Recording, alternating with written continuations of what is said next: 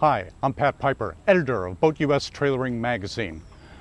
This prop that is posing next to me is going to need to be replaced. It's got some dings and it's a basically very simple thing to do.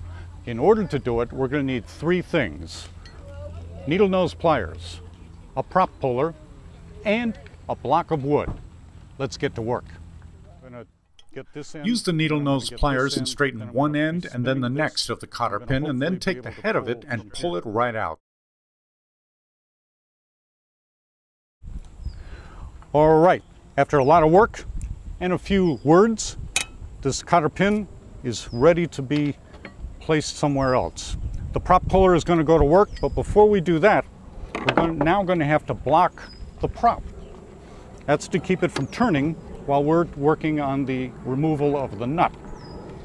So that's good to go. And you need to make sure that this one is going to fit what you're taking off. So do a little bookkeeping and you're going to be good to go. And as you can see, one little tug and it's pretty easy to do. And we're just going to take that off. The prop is not turning at all because it's blocked. And we're going to take this prop off within the next minute. Washer is here. That comes off as well. Too many people forget and just take the prop off and they lose the washer, and that usually creates a problem. All right, unblock the prop, and our next step is taking it off.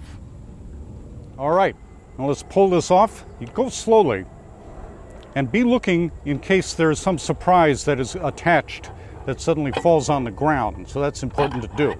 All right, the prop is off, and you can see that we've got a little bit of water buildup in there, and we've got some dirt actually in there, which is not to be, that shouldn't be a surprise at all. You can see the dented blade on this prop, which is why it's being removed. Note too the thrust washer near my hand.